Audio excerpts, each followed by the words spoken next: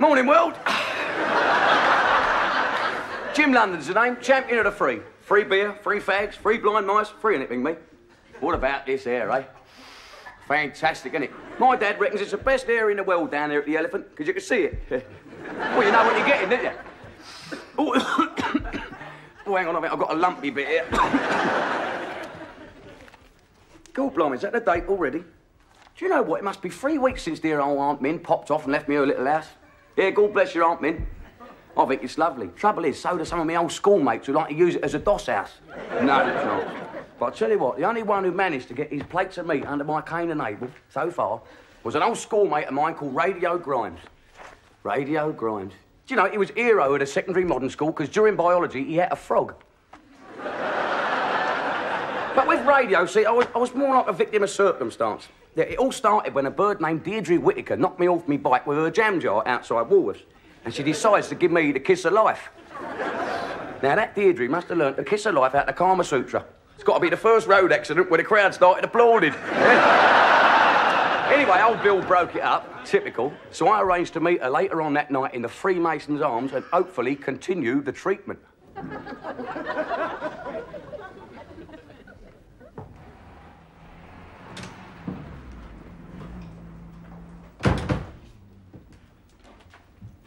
There you go, Miss... what do you want? Usual? Yeah, please. Hello, Jim. God, blimey, Radio Grimes. How are you, mate? Can't see you for ages. What, you nipped in for a quick frog? No, I met your old man at the Dogs.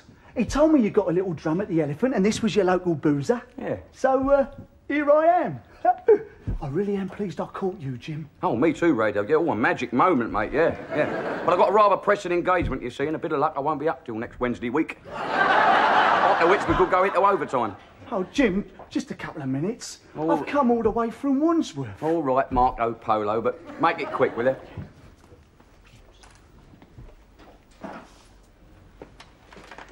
Jim, I've got a lot of trouble.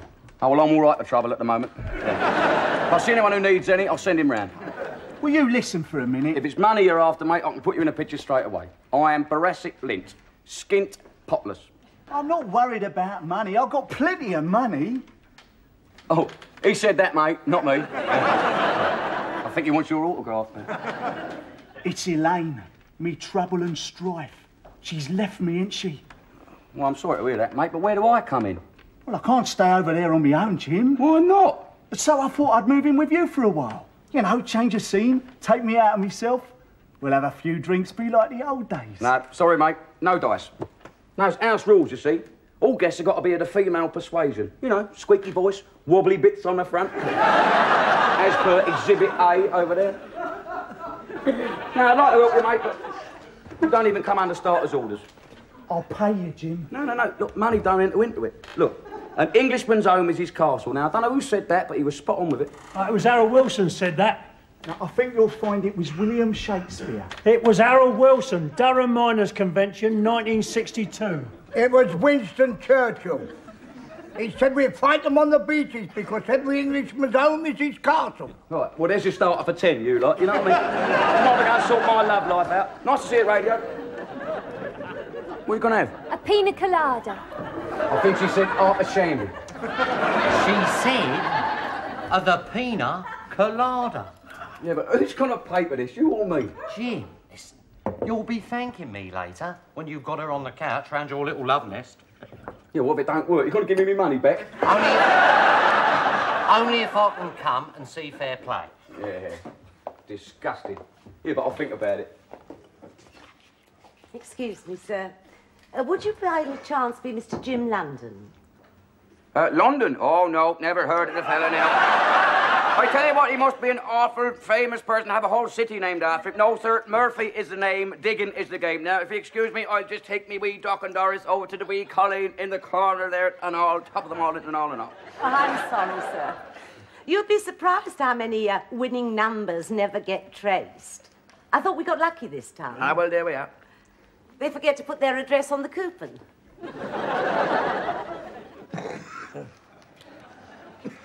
London, you say? Jim London? Oh, well, that's me, innit? Yeah, I was messing about earlier. My brains... I'll tell you what, I blame the stuff they put in the water, you know. Yeah, my teeth are fantastic, but my brain's gone rotten. How much do I win?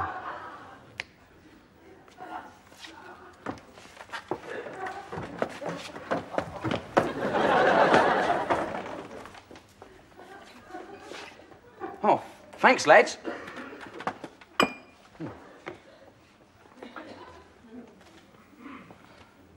Well, all right, lady, break the good news. What's he laughing at? Has he seen his boat race in the mirror or something? If you pull that ear off, I'll take away your Blue Peter badge. I'm sorry, he always laughs when we get to this point. You see, you haven't won anything. What I said at the bar was just my way of getting your undivided attention. I think it's a dirty, rotten trick. Oh, but clever, yeah.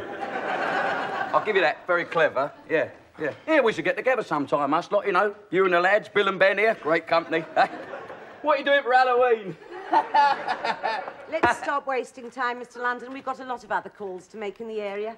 You see, we are a family firm of bad debt collectors. Oh, no, Jeffrey, don't say the milkman's put the heavies on me. Oh, bungle. We are concerned with Mr. Aubrey Winston Morgan, who borrowed the sum of £40 from the Acne Marsh Finance and Double Glazing Company. Aubrey Winston Morgan?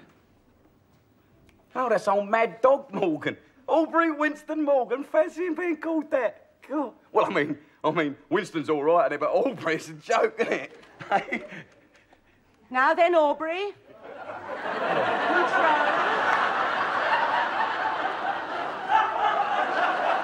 Deep breaths until the mist's cleared. That's what the doctor says. Yeah. Sorry, Aub, about that, yeah. Keep breathing, mate. In, out, in. Yeah. You guaranteed Mr. Morgan's loan, didn't you? Yeah, well, he wanted to buy a moped so he can go and visit his mum. Where does his mother live? Jamaica. Yeah, but don't worry, he'll settle up before he goes. Oh, Mad Dog, he's as good as gold, yeah. Well, yeah, he's a white man. In a manner of speaking. Mr. Morgan went to prison for 12 months last Thursday for a hit-and-run accident involving the moped and a policeman. Oh, well, that's typical, isn't it? I mean, old Bill always wandering round in the road, isn't he? One of them cops it, old Mad Dog gets the blame. The policeman was in Boots the chemist at the time. Well, probably took Mad Dog by surprise. I mean, it's the last place you expect to see one, isn't it? Anyway, we are here to collect the £40 plus £20 interest plus £40 collecting fee. That's £100. Did you hear that, you two? 40 plus 20 plus 40 equals 100, just like that. That's education, that is. Go to school, I used to tell them, but you think they'd listen to their mother? Why didn't you listen to your mother? I'm sorry. Look, I'm getting confused. I haven't got £100. Oh, then perhaps you'll accept one of these little booklets, full of useful tips for people who can't pay. The Defaulter's Bible, I call it. Can you read?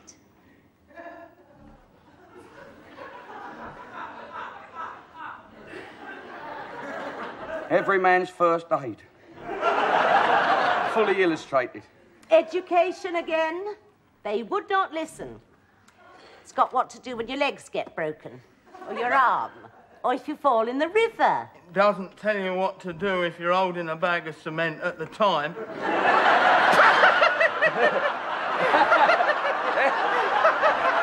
Nice one, Aub. Glad you're back with us.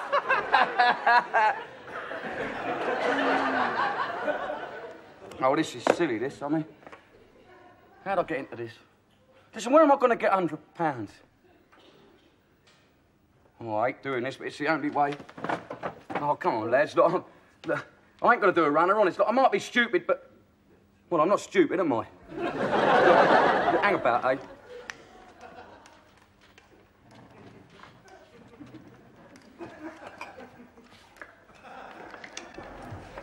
Sorry. Radio, listen. You can stay round my gaff, right? Bed and board for 100 knicker. Listen, I'm desperate. Oh, Jim, you don't know what this means to me. Oh, I love you. Cheers, mate. We'll have some great times together, eh? Yeah. Cheers.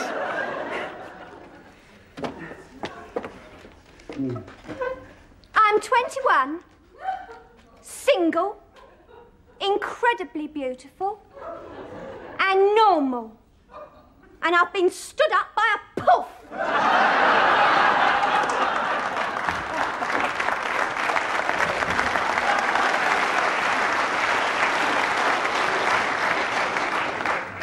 Was she with you? I don't know why we couldn't stay till closing time. I was just beginning to enjoy myself. Oh, yeah, so was I. Haven't had so much fun since I've had my tonsils out.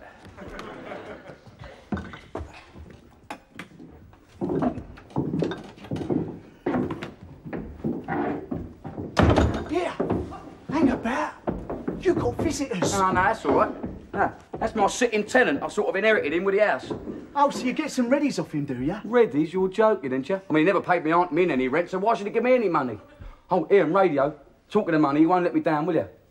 Huh? If they don't get paid by Wednesday, by Thursday, I'm going to become a burden on the national health if I'm lucky.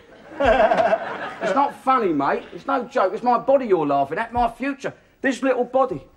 You think I've looked after this so that Aubrey and his brother can do a trampoline on it? Or their mum sits there knitting a pair of almond rocks like they do on the guillotine? Oh, now you're getting morbid. Come on, let's have a beer. Cheers. Yeah, cheers. You never met Elaine, did you, Jim? No, mate. No, I ain't seen you since you was married. Last time I see you, you was happy. She was like a little Dresden china doll, Jim. Almost flawless, but not quite. What, you mean she was a bit cracked? No.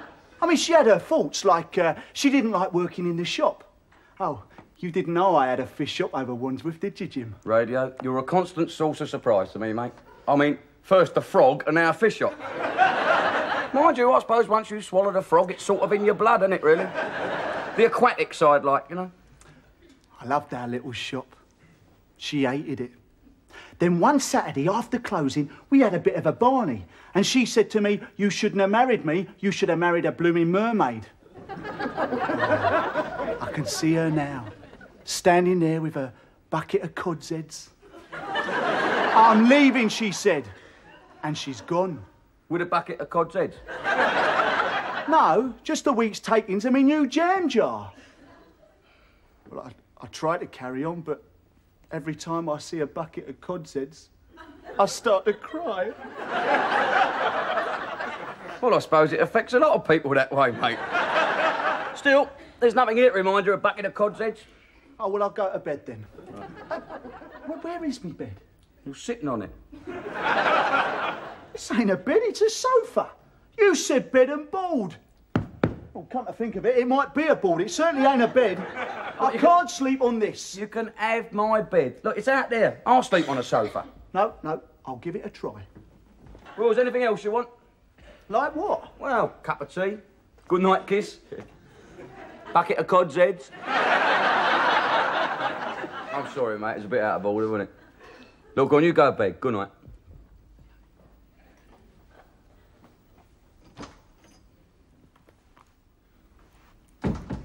Dear Deirdre, I am really gutted about tonight.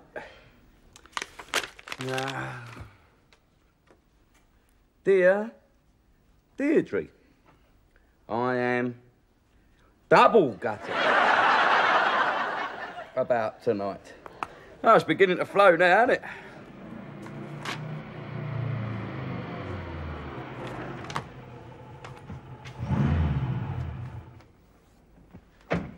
Oh, I don't believe it. Right.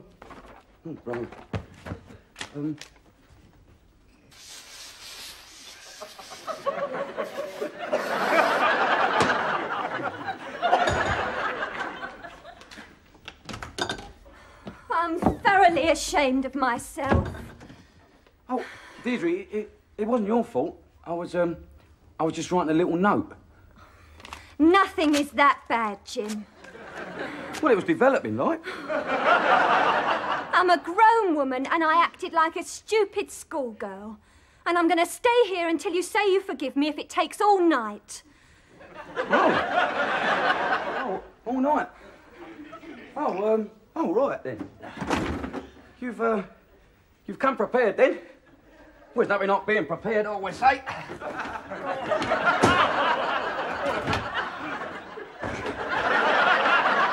Well, you're going to unpack or you're going to wait for an interval?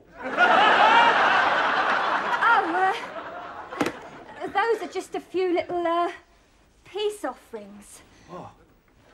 I do hope you won't be offended. They're all practically new.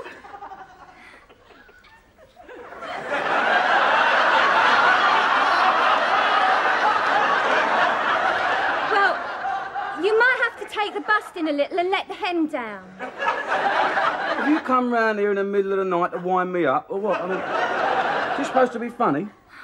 Jim, I'm trying to show you that I understand. I know we can never be more than friends, but we're all God's creatures. Now, why don't you let me try and help you? Yeah, because I don't need any help, do I? I mean, like, what happened in the pub tonight was a big mix-up, honestly. Honest. It wasn't my fault, Scout's honour. Look, I'll tell you what, I'll explain it to you over breakfast, eh?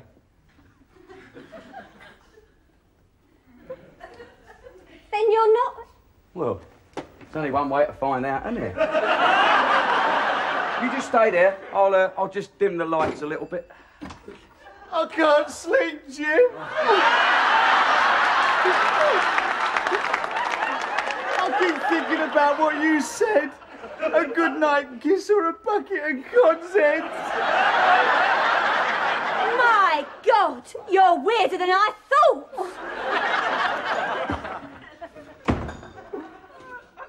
Oh, God. Look at it. People are going to say, what happened to your right? And what am I going to tell them, eh? Tell them it's gone into mourning for your brains, mate. Look, I'm sorry about the right-hander, but you have got an unfortunate habit of lousing up my love life, haven't you? I mean, if I'm going to have you round, I might as well get in line with the old Toms down the vets and save myself a lot of aggravation.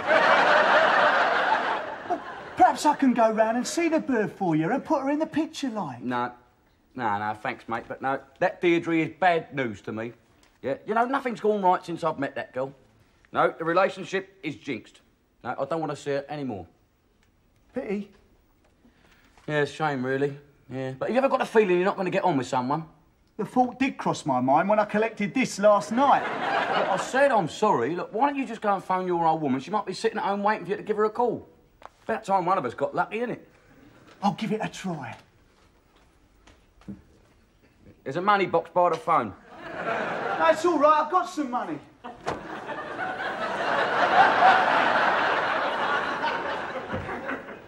Hello? She's back. Hello, Boo-Boo. It's Daddy Bear. Ooh, I'll get a cab.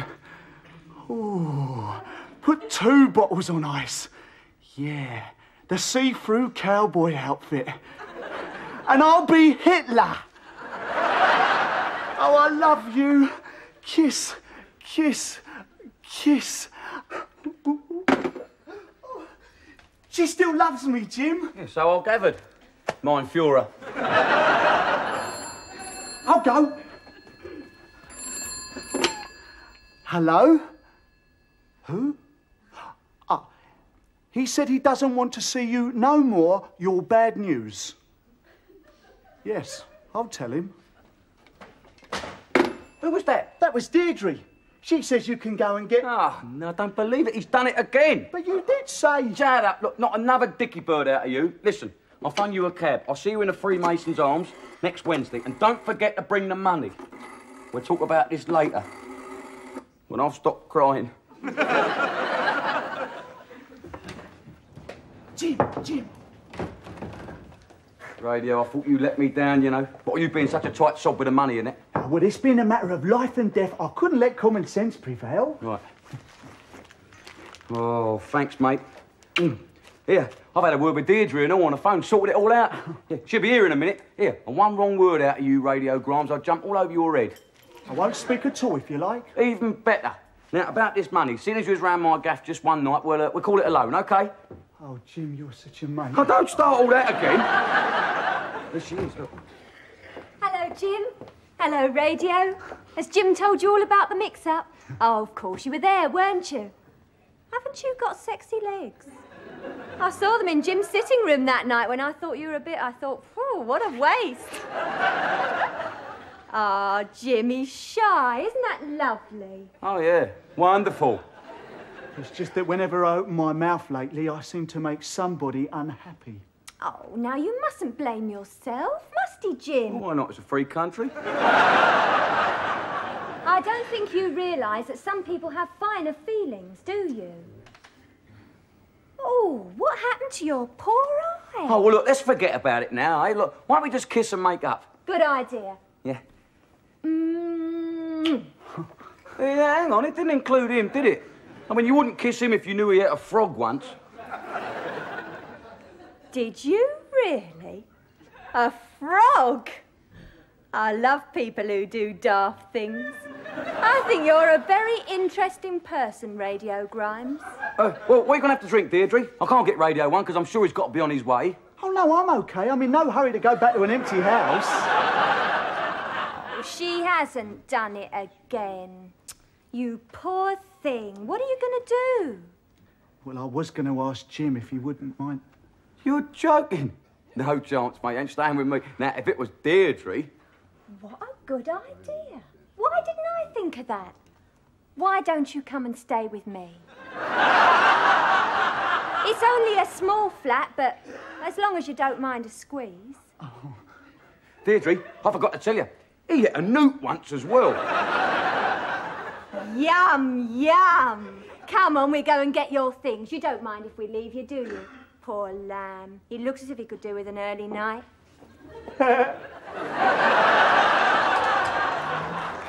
Hello, it's cabaret time.